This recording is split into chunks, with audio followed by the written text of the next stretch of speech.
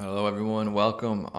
This is a quick review of a work called Triumph of the Therapeutic by Philip Rieff. I originally heard about this because Daniel from OG Rose mentioned it in a conversation he had. I can't remember which conversation, but the name stood out to me, and so thank you for that to him because it was a very good read, and it really kind of conjured up a lot of thoughts that were going through my head intuitively about the role of like health and psychology, and I often criticize the kind of therapeutic culture or the therapeutic state.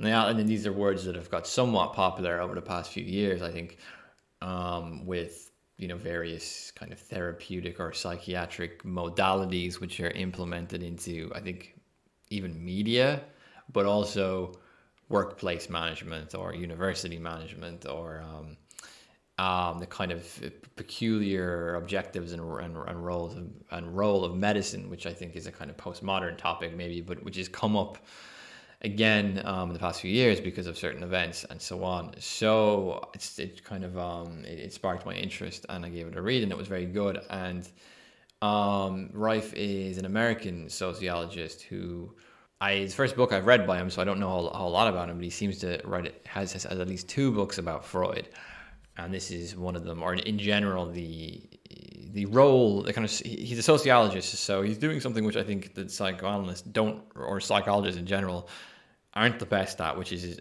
viewing themselves sociologically and like what role do they play and towards what end are they working towards, and so on and so forth. I don't think they really think about this.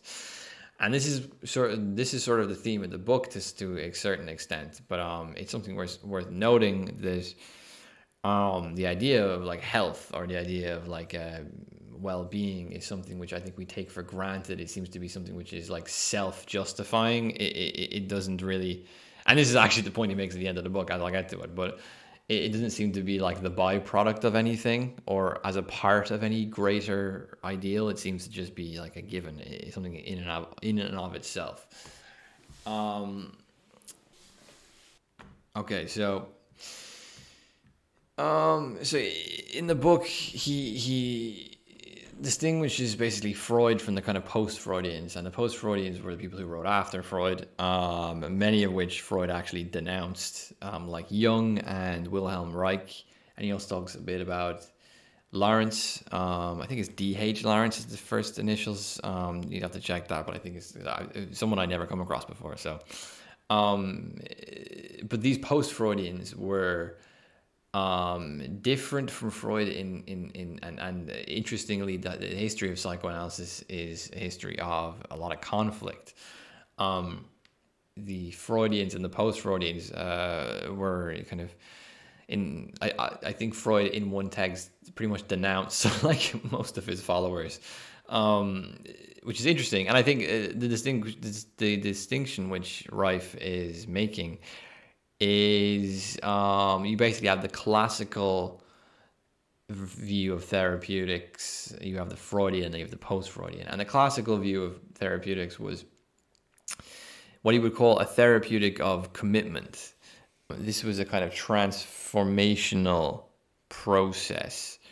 Of course, religion played this role ultimately. So this book is also about looking at psychoanalysis or psychotherapeutics in general, we could say, as a response to the loss of religion and the role religion played. The Freudian, rather than being a therapy of commitment, the Freudian intervention was a therapy, or not intervention, the Freudian response, we could say, was a therapy of detachment. And it was, instead of transformational, he says it was informative. The idea of a superego versus the individual is very much the kind of essence of a lot of what he's talking about. The superego, we don't have to have like a super crazy nuanced view of it or anything here. For the purposes of this book, you could say it's what comes about through the moral demands and constraints that a society's put onto the individual. And interestingly, Freud I mean, he distinguished himself here from Wilhelm Reich, who we'll get into a bit in a minute. But Freud is interesting because he didn't think we could like liberate ourselves from repression in like this totalizing way. He didn't think like history would overcome this. He didn't think like some sort of technology would overcome this. If you read what is it called? Civilization and its Discontents, you'll see that Freud basically argues that some level of repression is necessary by the very existence of a society, of collective living. So what's the point of Freudian psychotherapy then? Well, Rieff would say, I think something like that. It gives the individual a better negotiating power against the superego by informing yourself and becoming aware of the dynamics in which you have with the superego, which cause you psychological conflict and stress and so on. You can't free yourself from it totally, but you can basically negotiate with it in a sense. Your past won't completely determine your future, we could also say. Your experiences aren't just these totalizing forces. There's a kind of awareness which you can go along, which gives you more freedom to respond. But at the same time, this freedom kind of comes with a sacrifice, and the sacrifice is detachment. There's a kind of risk of it becoming its own form of replacement religion for the post-religious era, if that makes sense. It's very different from traditional religion, but it kind of operates it performs the same therapeutic function. The therapies of commitment, the classical therapies of commitment, are basically therapies where kind of fully committing yourself to participating in a collective ideal is the way to overcome this mental conflict and this suffering. This yourself fully obviously isn't just a abstract ideal. It's something that has to be kind of embodied in a culture to a certain extent. And it's the loss of this, basically, that has led to the need for something like the modern psychological therapeutic treatment of people. The loss of there being anything really available to give yourself to. And it doesn't necessarily have to be your society. It could be a new society. There could be a kind of a split between you and your society, and then it could be something new which then emerges, which you can give yourself to, and so on. This would be the more classical sense. So the antagonism that he argues that Freud has with or had with post-Freudians like Jung and Reich was that they kind of rejected this therapy of detachment, and they kind of rejected this therapy of purely kind of rational informing. Jung, for example, obviously he goes back into like what is more archaic and archetypal and mythological. There's a rejection of the intellect and of the supremacy of the rational for something more ancient. And the problem, he somewhat polemically, even though he understands why these writers were writing what they were writing, he somewhat polemically criticizes Jung in the sense that Jung basically acted as what he called like a curator of a museum, where because there was no collective culture to commit yourself to as a kind of therapeutic response, we were forced to. Jung kind of emerged as an option of creating your own individual and personal mythological and archetypal meaning, right? There was no communal anymore, so you could kind of personally delve back into these historical archetypes and myths and kind of pick what suits you and what works for you and what reflects your truth and so on and so forth. And I think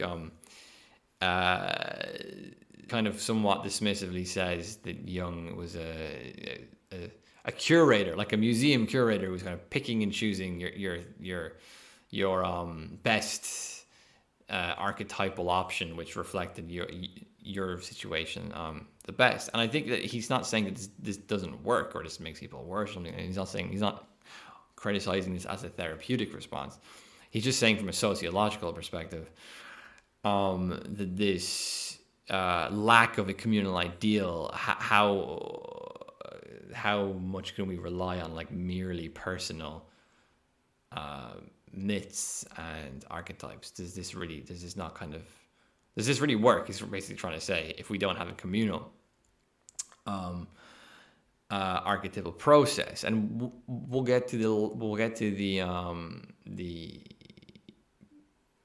questions we could say that this merely personal response brings up after. I just want to talk about Rieff first, because his criticisms of Rieff are actually even more relevant, I think, than Jung.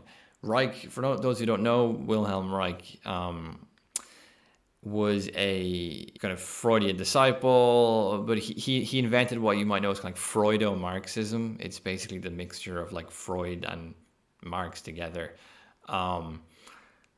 And his general belief he adopted from the communists wasn't that communism would bring us to the end of history and the kind of teleological historical liberation from the restraints of capitalism and so on, from the view of political economy, but rather Reich turned it into libido. That kind of libidinal economy was the way we would all liberate ourselves. So he basically adopted this ideal of a historical ideal, and remember, ideal is something that Freud doesn't have. So he's replacing, he's putting in his own ideal here, which is the total, and as opposed to Freud, who believed that repression was here to stay, and it was just a part of living in a civilization. Reich rather thought that we could totally overcome any libidinal repression whatsoever. Which of course was very informative of the sexual revolution and so on and so forth, and attacking basically any sort of, whether it's paternal authority, religious authority, any restraint on libidinal expression itself was completely dismissed, and that was the ideal. And I think we can probably have a look around today and say that it's basically been a failure. So these I think Rieff would probably say that these were justified responses to the lack of communal purpose which Freud brought forth, but they were in themselves failed. Like, one just wanted to like liberate ourselves from any sort of constraints altogether, and the other was more conservative. Jung was much more conservative, but he couldn't see anything communal in it. He could only see something personal, and then this kind of comes into this quite somewhat comical museum analogy of you just kind of go into this kind of museum of curated archetypes and myths, and you don't really have any intimate connection to any of this. It's merely personal. And the kind of larger questions that this brings up is the general direction, and I think this is very relevant to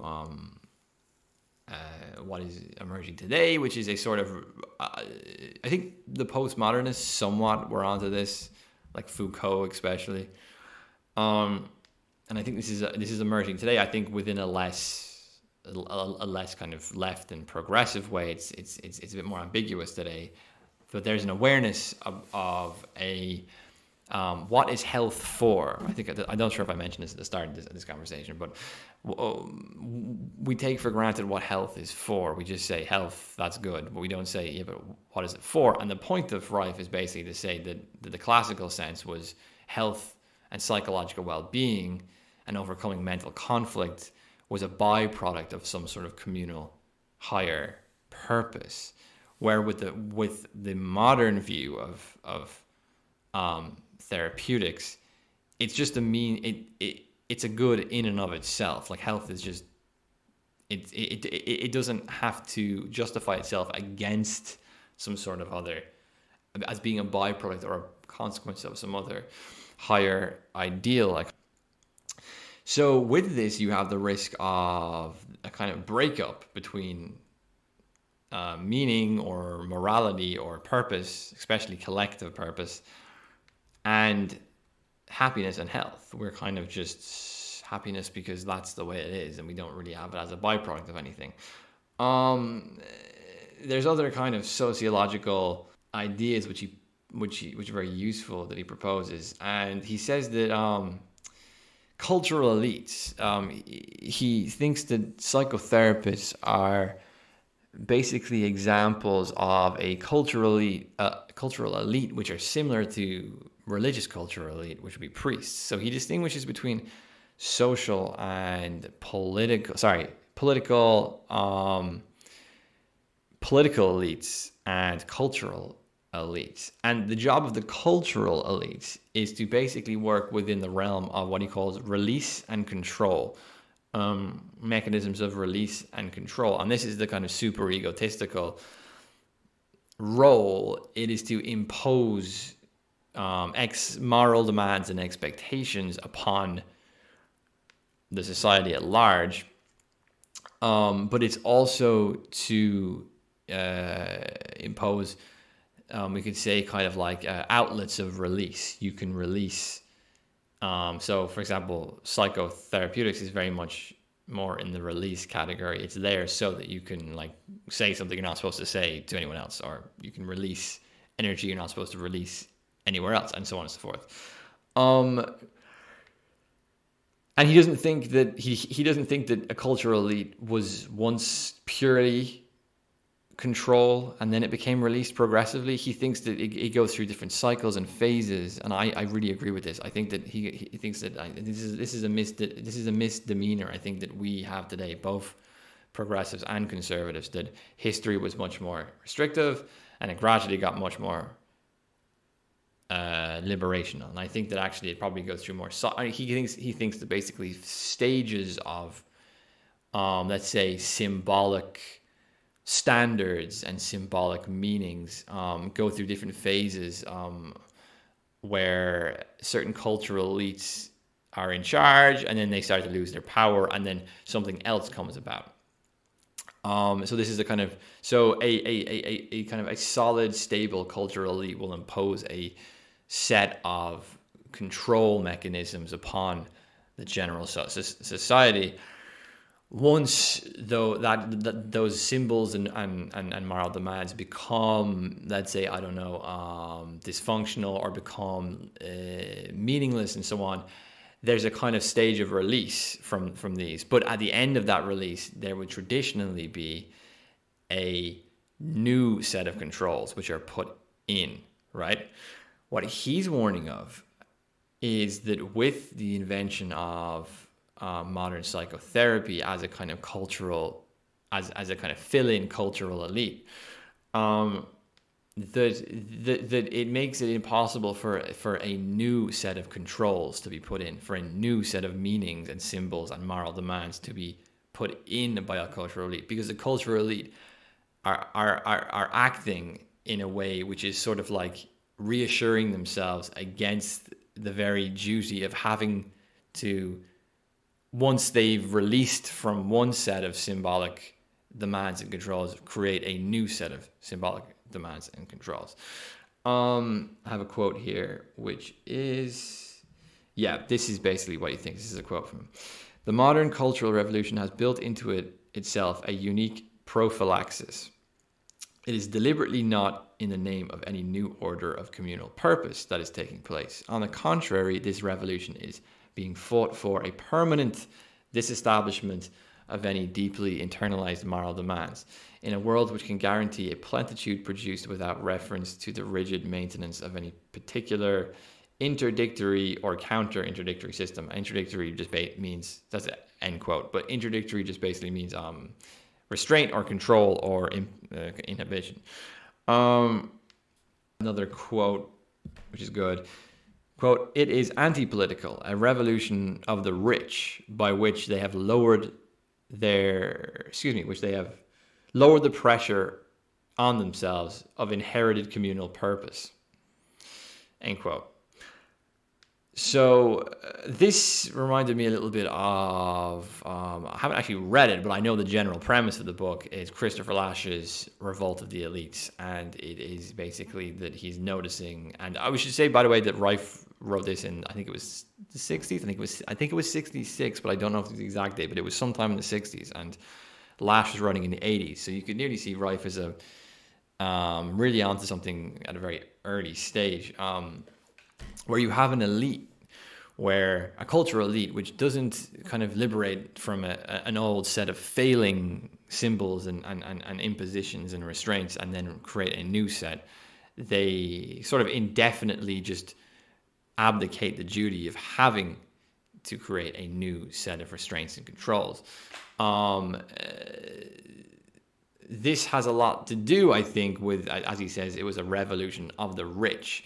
We don't have a sort of, in any way, ascetic or any way committed moral ideal or civilizational ideal and purpose to obtain, and therefore we don't have a kind of elite who are going to embody and lead us to there, because they don't want the pressure of that. They don't want the responsibility of that.